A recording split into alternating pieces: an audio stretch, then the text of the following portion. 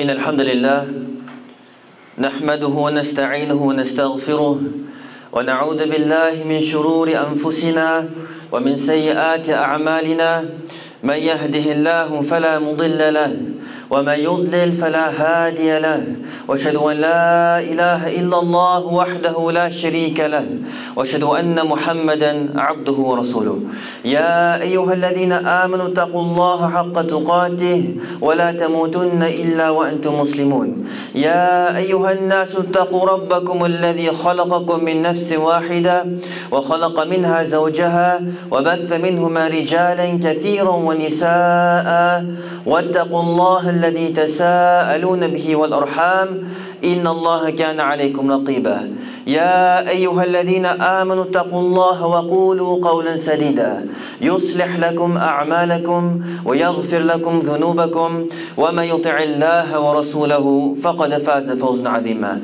أما بعد الحمد لله والصلاة والسلام على رسول الله. As we witness the atrocities happening in Gaza and the blindness of the world to them, it becomes important for a person to recognize and realize what victory actually looks like for a believer. We see that there are over 13,000 people that have lost their lives, perhaps much more than this injured, and over 1 million people displaced. And we see this calamity seeming to be getting worse and worse and worse. When we look at this particular situation of our brothers and sisters in Gaza, it becomes important for a Muslim to conceptualize what victory actually looks like. Because a person might become confused, a person might become confounded when they hear the words of Allah subhanahu wa ta'ala, words of promise, wherein Allah subhanahu wa ta'ala tells the believers, وَلَا تَهِنُوا وَلَا تَحْزَنُوا وَأَنْتُمُ الْأَعْلَوْنَ إِن كُنتُم مُؤْمِنِينَ. Do not grieve, do not despair, you will be victorious if you have iman. If you have belief, then you will be victorious. And a person, they might ask, what type of victory is dead children? What type of victory is a city that has been eviscerated? What type of victory is a city that has been starved of food and water? What type of victory is the ignorance, not ignorance, but rather the knowledge that they know that all of these atrocities are happening, and still they turn the entire world, especially the powers that have the ability to stop this, turn a blind eye. When we look at all of this, we need to go back to what victory means. Let us go back to the Anbiya alayhimus salatu wassalam. Nuh alayhi salam gave da'wah for 950 years and his people rejected him. And thereafter he made a dua. قَالَ نُوحُ رَبِّ لَا تَذَرْ عَلَى الْأَرْضِ مِنَ الْكَافِرِينَ دَيَّارًا. Nuh alayhi salam, he used that dua that every prophet gets, and he made that dua to Allah subhanahu wa ta'ala to not leave any disobeying or disbeliever as an inhabitant on this planet. And you could say that that was a type of victory after a lot of years of struggle. When we look at Musa alayhi salam, Allah subhanahu wa ta'ala, He mentions in the Quran the story of Musa alayhi salam and his struggle with Fir'aun. And when he leads the people of Bani Israel across the Red Sea, and wherein Allah subhanahu wa ta'ala says, وَإِذْ فَرَقْنَا بِكُمُ الْبَحْرَ فَأَنْجَيْنَاكُمْ وَأَغْرَقْنَا آلَ فِرْعَوْنَ. The famous story that we all know, wherein Allah subhanahu wa ta'ala drowned Fir'aun and his army and saved Musa alayhi salam, that you could be seen as a type of victory. When we look at Isa alayhi salam, even though there were those that killed him, or they thought they killed him, we don't believe this as Muslims, وَمَا قَتَلُوهُ وَمَا صَلَبُوهُ وَلَكِنْ شُبِّهَ لَهُمْ. But those people that thought that they killed him,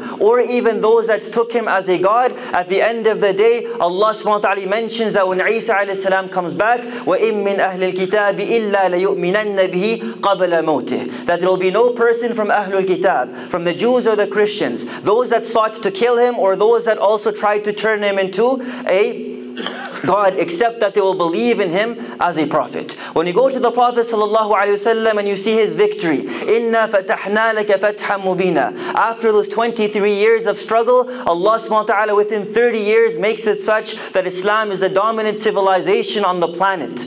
And we see the victory of the Prophet ﷺ. In today's khutbah, we'll talk about a different type of victory. A type of victory that sometimes you don't conceptualize or think about. Because for a person thinking from a secular secular standpoint, death is the ultimate defeat. Death is the ultimate defeat. When a person is dead, then that is it, and how can there be any sense of victory after that point? We will discuss in today's khutbah the story of Ashab al-Ukhdud, wherein Allah subhanahu wa ta'ala mentions in Surah Al-Buruj the story of the people of the trench. قُتِلَ أَصْحَابُ الْأُخْدُودِ. Cursed were the people of the trench. Now, who were the people of the trench? It is mentioned that around 40 to 70 years before the Prophet ﷺ was born, in the Himyar kingdom in the southern part of the Arabian Peninsula in Yemen, that there was a person by the name of Dhun Nawas. And the Mufassirun, they differ as to the religion of Dhun Nawas. The majority of them, they say he was Jewish. Some of them, they say that he was a mushrik, like Ibn Kathir, a person that would have been a polytheist. Nonetheless, he was a person that was a ruler and in that particular area, and he was a tyrant. It is mentioned about Dhun Nawas that when he was in his particular kingdom, a story mentioned in the Sahih of Imam Muslim, wherein there was a king, being Dhun Nawas, and there was a sahir, a magician, and also a young boy. In this story, Allah subhanahu wa ta'ala, he elucidates this lengthy story of Ashab al-Ukhdud. It's mentioned that Dhun Nawas, this particular leader at the time, he had a magician that he would use to cure the blind, to heal the sick. And this person used to deal with the jinn. So it is mentioned that this magician came to Dhun Nawas, and he told Dhun Nawas that I am getting old, I need a disciple that I can be able to teach my craft to, so that when I am no longer around, he can take over and be from those that continues this tradition of sihr or magic, which is haram in Islam. And they would use this to cure the blind and the sick and those that had particular illnesses. So the king, he goes and he finds a bright young boy. And this bright young boy, he is tasked with learning from this sahir, from this magician. And it just so happened that one day, on his way to the sahir, he finds himself stopped, or he sees a person on the road, a rahib, a monk that was a Christian monk at the time.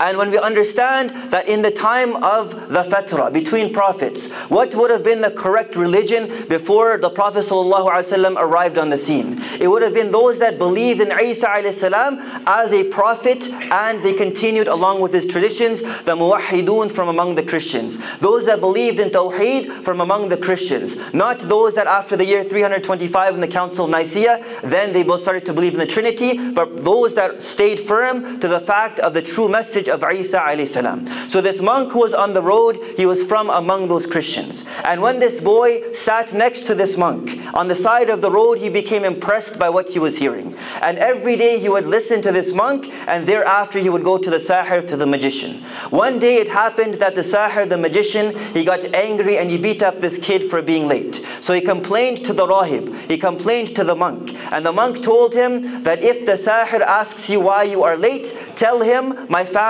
delayed me, and on the way back come back to me and learn from me again. And if your family asks you why you are late, tell them the sahir delayed me. So this kid, he would learn from the monk and he would learn from the sahir simultaneously. He would learn from the monk in the early part of the day, then he would learn from the sahir, then he would go back to the monk, and then he would go back to his family. It happened that one day, there was an animal that was released in the town that they were in. An animal, perhaps a lion, perhaps a leopard, perhaps a bull, but this animal was causing a lot of havoc in and around that particular town. And at this, the boy, he made a dua. He said, Allahumma in kana amru rahib ahabba ilayka min amr as-sahir faqtul hadhihi dabba. Faqtul hadhihi dabba. So this boy, he made this dua that, oh Allah, if the religion of the rahib, of the monk, is more beloved to you than the religion of the sahir, of the magician, then kill this animal. And he took a rock and he threw it at this animal, and the animal died. He conveyed this message to the monk, the rahib. And the monk, he told him something very interesting that we need to always remember. He said, the monk told this boy that you have attained a high rank. You have surpassed me in your piety. And because this has happened, you will definitely be tested. And that is something we need to understand as well. The Prophet ﷺ mentions in some ahadith. For example, he says, أَشَدُّ النَّاسِ بَلَاءً الْأَنْبِيَاء ثُمَّ الْأَمْثَلْ فَالْأَمْثَلْ. Those that are tested the most are the prophets, and then those closest to them and those closest to them. So when you look at the people of Gaza, we might see them as being physically destroyed, they're being physically attacked, but spiritually they are alive. Perhaps physically they are dead, but spiritually they are alive. And we contrast that to us, wherein we have everything, and still sometimes we have a negative opinion of Allah subhanahu wa ta'ala. We are physically alive, but spiritually dead. Those people in Gaza, many of them you see in the videos, non-Muslims are impressed by their faith, that despite everything, they still say, Hasbunallah wa ni'mal wakeel. They still believe in Allah subhanahu wa ta'ala. They still have a sense of optimism after all of this. And those people that are being tested in this way, they have a status that us living here in safety and security can never attain. Because those closest to the Anbiya alayhimu salatu wassalam are those that are the most severely tested. ثُمَّ الْأَمْثَلْ فَالْأَمْثَلْ. And then those lesser, and then those lesser. So we see in this particular story, this is what the monk, he tells this boy. He also tells him that if you are told to release my name, expose who I am, do not do so. It just so happened that sometime later, a companion of Dhun Nawas, a companion of the king, he was one that was blind and he wanted cure from this. So the king instructed him to go to this boy. And this companion of the king brought a lot of gifts for the boy. And he said that if you cure my blindness, all of these gifts are yours. This boy, he says that I do not cure, but my Lord cures. And if you believe in my Lord, I will make dua to him that he cures you. And this man, this companion of the king, he agrees. And this boy, he makes dua, and this man, he is cured. The king then confronts this particular man, and he says that, who has cured you? This man, he said, Rabbi, my Lord. The king Dhun Nawas then says, meaning me, and then this man, he says, no, my Lord and your Lord, who is Allah. This upsets and angers the king, and he decides to torture this companion that he had. He tortures him and wants him to release the name of the person that told him this. Under duress, this man, he releases the name of the boy, and then the boy is brought, and then the boy is questioned as well, that who is your Lord? Is it me? This man, he says, no, your Lord and my Lord is Allah subhanahu wa ta'ala. The king gets angered by this, and then he decides to torture this boy as well, wanting him to reveal the name of the one that taught him all of this. And under duress, under this torture, the boy cannot hold himself, and he releases the name of the monk. The monk, the rahib, is then brought, and he is asked to renounce his religion. He is asked to renounce his religion, but he refuses to do so. So a saw is brought, and this monk, this rahib, he is cut in half. Thereafter, the companion of the king is asked the same question. He is told that you see what happened to this monk, you renounced your religion, he refuses to do so, the saw is brought, and this person is also cut in half. Thereafter, the king turns to the boy. Dhun Nawas, he turns to the boy, and he tells this boy, renounce your religion, he refuses. So he takes this boy to a tall cliff, to a high cliff, and he tells his soldiers to push him off. The soldiers, when they take this boy to this cliff and they attempt to push him off, this boy, he makes dua to Allah subhanahu wa ta'ala, that suffice me against these people. Allah subhanahu wa ta'ala makes it such that those that are on top of this cliff, they fall down, and the boy is saved through this dua. He walks back to the king, and the king is astonished by this, and he makes a second attempt at murdering him. And he tells his soldiers, another group of soldiers, because the soldiers were disposable, he tells this group of soldiers, take him to a lake and dump him overboard, throw him overboard. And again, this boy, when he is on this boat, he makes a dua. Those that were on the boat with him from the soldiers, they fall overboard. He is saved, and he goes back to the king. And then he tells the king something. There is only one way that you will be able to kill me. And the king, he asks him, how is this? It is mentioned to him that you need to call all of the inhabitants of this town, of the Himyar kingdom in the southern Arabian Peninsula. Call them all to a town, 20,000 of them, and bring them to this square and tie me to a tree trunk. And then take a bow, and before you shoot, say Bismillahi Rabbil Ghulam. In the name of Allah, the Lord of the boy, and shoot. So this king, he does exactly this. He says Bismillahi Rabbil Ghulam, he shoots, and the boy passes away.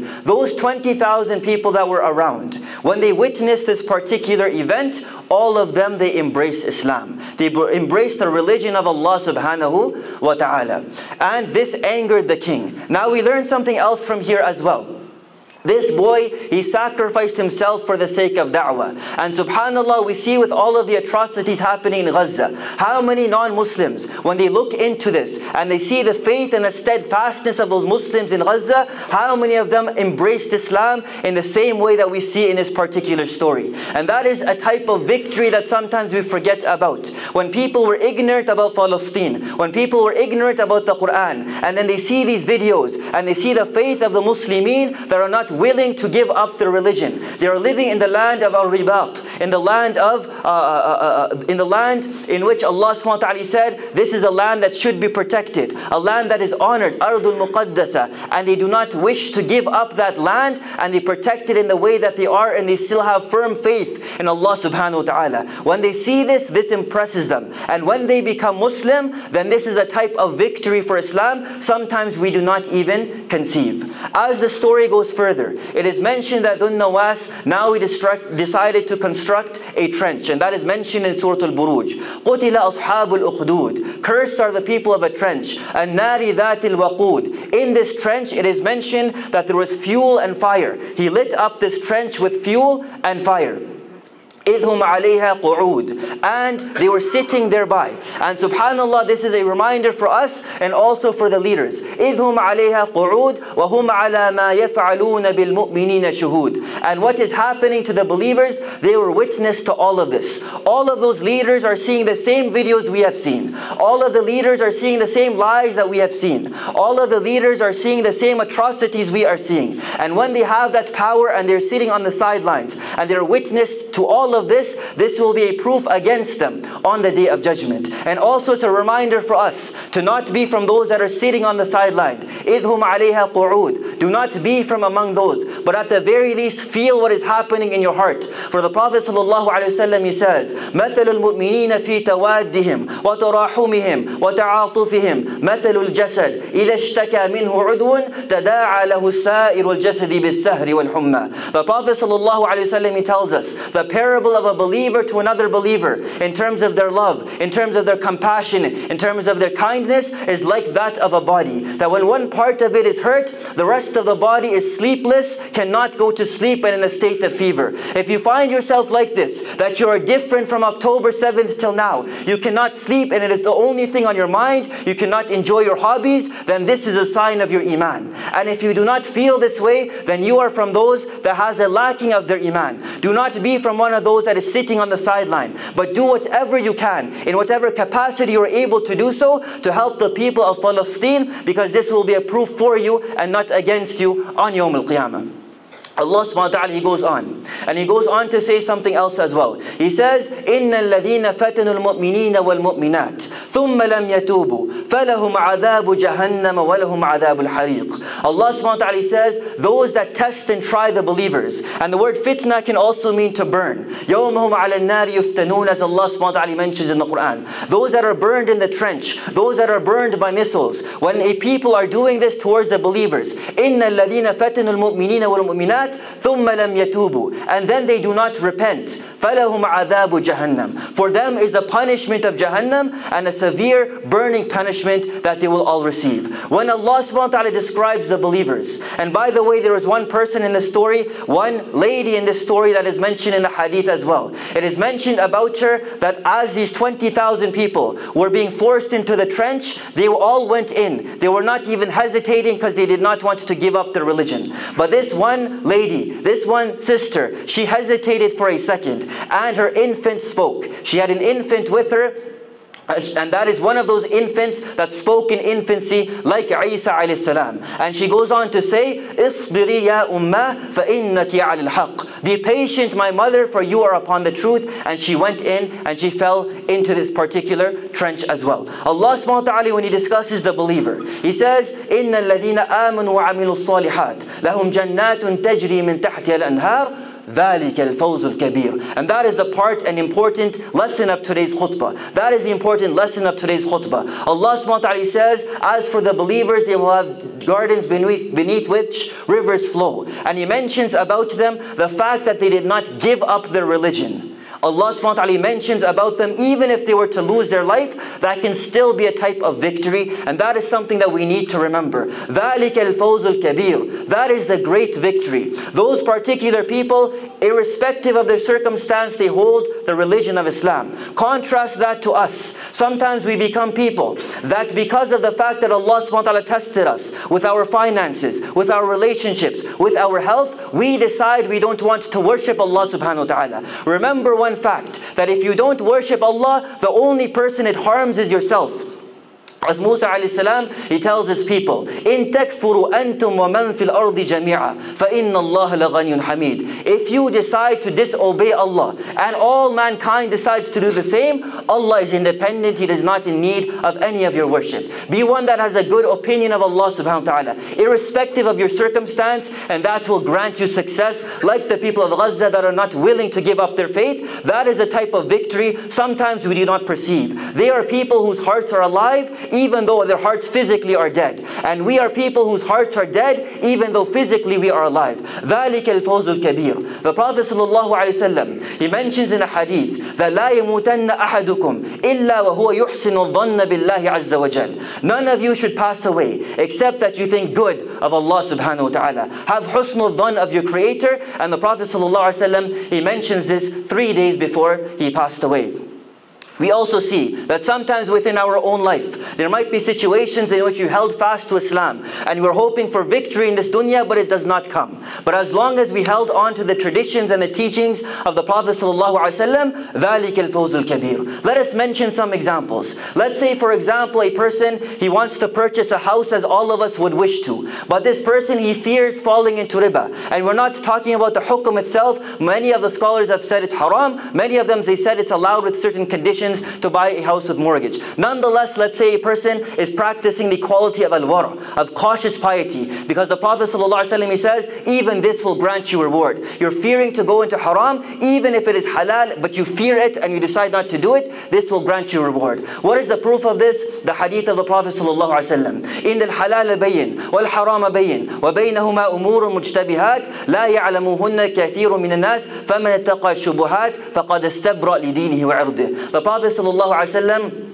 he mentions in this hadith, إِنَّ الْحَلَالَ بَيِّنْ وَالْحَرَامَ بَيِّنْ. Halal is clear, haram is clear. وَبَيْنَهُمَا أُمُورٌ مُجْتَبِهَاتٌ. And between them, there are matters which are dubious. And if a person wishes to protect themselves and their deen, then they will stay away from these particular things, and that will grant them victory as well. So let's say, for example, a person, he does this, and he thinks to himself, Allah will grant me more. Because that is what we believe. If you stay away from haram, Allah will grant you more. So he tries to save his money in a halal way. And let's say, for example, he loses his job. Let's say, for example, the economy as we know today, everything becomes expensive. And he passes away without having ever purchased a house. In this life, people would consider him to be a loser. Maybe his friends bought one with interest, and they would consider him to be a loser, the one that did not have a house. But this person held on to something. ذَلِكَ الْفَوْزُ الْكَبِيرُ. Allah subhanahu wa ta'ala, He can, for example, also make it such that there's a court case between two people. Let's say, for example, and one of the parties was wrong, and the court sides with the wrong party. As happens in many situations, let's say, for example, the court sides with the wrong party. And it might see that this person loses everything. But after all of this, he does not become angry. He does not lose his morality. He does not become angry. He does not act in revenge. And he dies in this way. From the perspective of this dunya, he's a loser. But Allah subhanahu wa ta'ala, what does He say? ذَلِكَ الْفَوْزُ الْكَبِيرُ. It could also be in a situation in which a person has a bad reputation among his peers. He embraces Islam, he becomes a much better person, but they still remember him by these bad habits that he has. And he dies in this way, and the people remember him in a negative way. It might be that in the dunya, his reputation was destroyed. But as long as he turned back to Allah subhanahu wa ta'ala, he might not receive anything of good in this life, but he held on to his faith. ذَلِكَ الْفَوْزُ الْكَبِيرُ. It might be in many other situations that this particular scenario might occur. It might be that you're good to your friends and your colleagues, and especially if you are good to your family, and that family does not reciprocate any of that good, but you understand the virtue of it. When you pass away, they still insult you, but you are one that held on to what was right, even despite the fact that in this dunya you got nothing out of it. ذَلِكَ الْفَوْزُ الْكَبِيرُ. And that is one point that we need to remember with respect to our Muslim brothers and sisters in Gaza, that is a type of victory. Holding on to the deen of Islam is a type of victory. Sometimes victory does not come in the form of military victory, even though we believe this will definitely happen. Allah subhanahu wa ta'ala mentions in the Quran, وَلِيَدْخُلُ الْمَسْجِدَ كَمَا دَخَلُوهُ أَوَّلَ مَرَّةٍ. The Muslims will enter the masjid just as they did the first time. We believe this to be true, but as all of these atrocities are happening, let us remember the ultimate fact. وَتَرْجُونَ مِنَ اللَّهِ مَا لَا يَرْجُونَ. We have hope in Allah subhanahu wa ta'ala, things that the other party does not have hope in. We ask Allah subhanahu wa ta'ala to protect the Muslims in Gaza. We ask Allah subhanahu wa ta'ala to make us from those that understands what true victory actually looks like. And we ask Allah subhanahu wa ta'ala to make us from those that does our part in helping our Muslim brothers and sisters in Gaza. أقول قولي هذا واستغفر الله لي ولكم ولسائر المسلمين والمسلمات فاستغفروه إنه غفور رحيم.